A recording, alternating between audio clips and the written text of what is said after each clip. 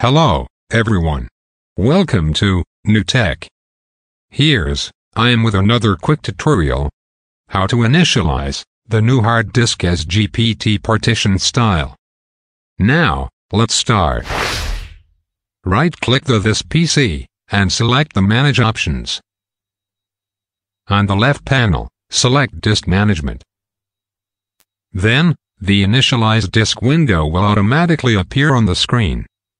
After that, select GPT, and click the OK button. Now, your disk is successfully initialized as GPT partition style. Then, right-click the unlocated disk, and select New Simple Volume. After that, click the Next button.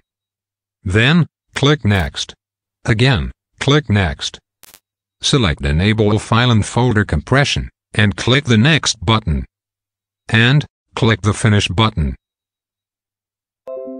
Now, open Command Prompt. Type disk part. Then, type list disk.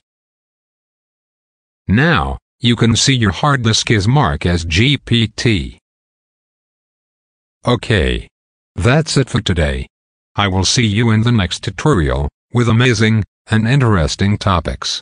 And, don't forget to like, comment, share, and subscribe to this channel.